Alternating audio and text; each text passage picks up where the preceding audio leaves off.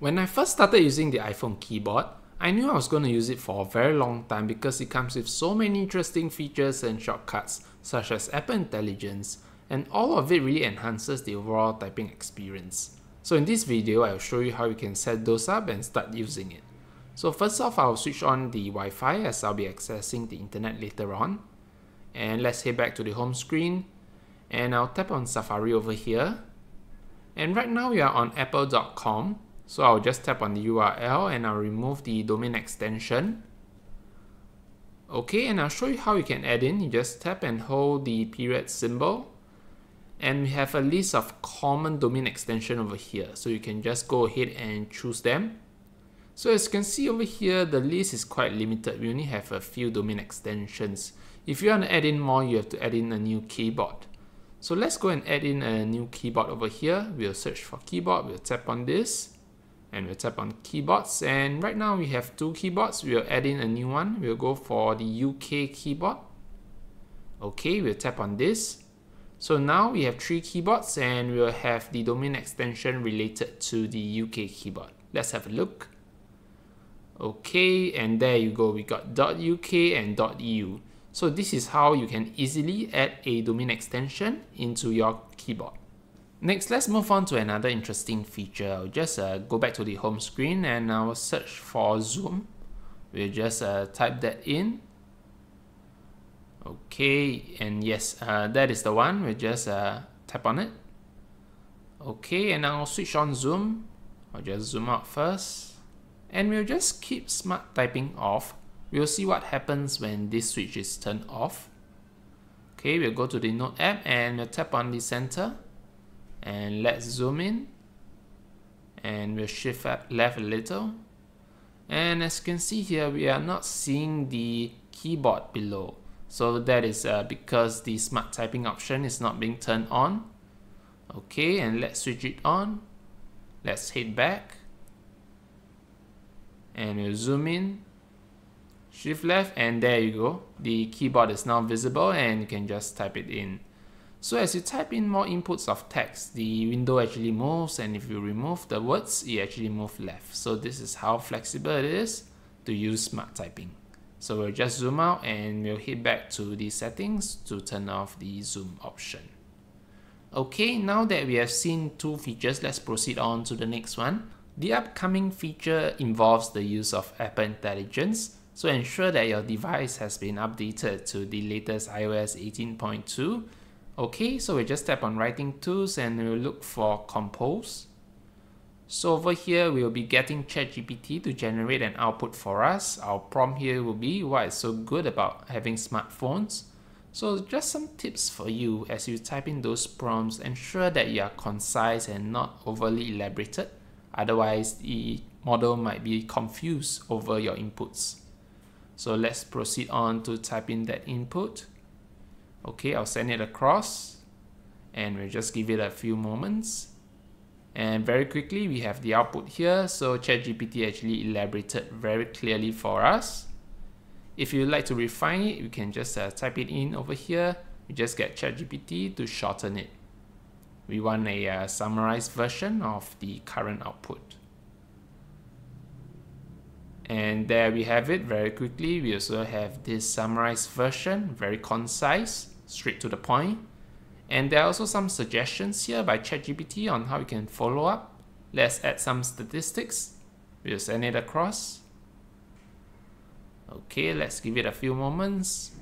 So the top part remains the same. And it's only the bottom where we have the addition of the statistics.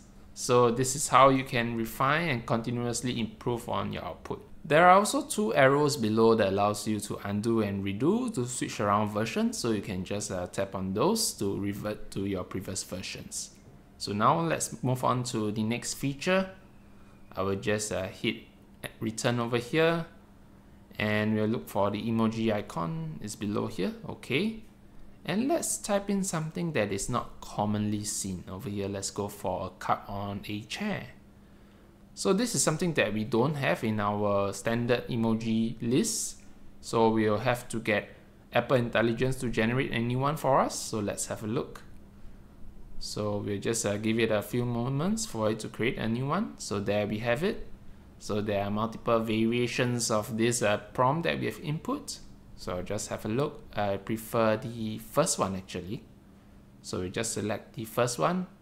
And there you go, we have the emoji in our Notes app. So this is how easy you can create a new emoji with just a single sentence. So now let's move on to create some images. We'll select the image playground over here. And image playground will actually make use of the words from our above text. So in this case, it's about the smartphones to generate for us. So we have a few variations of smartphones. So you can just remove these prompts as you like. I'll just tap on this image to add into our Notes app. And there you have it. So it's looking good right now. We have the text, we have emojis, we also have images. I have to say this is a very complete entry that we have in the Notes app here. We have the text, we have emoji, we have the images, everything is over here. So now let me show you another feature. It's also very interesting. We'll just type in something first. I love iPhones, for instance. I'll show you how you can very easily undo and redo. Okay, so now that we have this sentence here, to undo, all you have to do is to use your 3 fingers and just swipe left. I'm not very good at this, so I'll just give it a few more tries. Okay, and there we have it. So this is how you undo. To redo, you just swipe right instead. And there we have it. I love iPhones is right there. So this is how you can undo and redo using this feature. So now let's move on to the next feature. I'll show you how you can hover around your text in the paragraphs above very easily. So let's just tap towards the top and we'll tap and hold the space bar, and all you have to do, move up, move down, move left and right. So this is how you can hover very easily from your keyboard. Okay, let's now move on to the next tip that I have. If you prefer your phone to have some form of feedback as you type in onto your keyboard, there is also an option to do so. So we'll just look for keyboard over here. We'll just search it. Okay, keyboard feedback. So this one, we'll tap on it. So you can choose to turn sound on, or you can even choose to turn haptic on. So you have some form of a vibration. But generally, I like to keep both of them off as it is a bit draining on the battery, and it is just dependent on your own preference. If you prefer to have them both on, then you can just do so. I'll just switch it off. And also there are many other keyboard settings that you can have a look at. You can turn them on or off as you like. Okay, so at the top we have this one-handed keyboard. If you want to use your left hand or right hand, just type, you can just tap on these options. So we have many switches here. You can choose to slide to type, smart punctuation, and when you make these changes, immediately it will be reflected. So let's just type here. If you double tap space, you have this punctuation, a period being added. This is the end of the video and I hope you like it.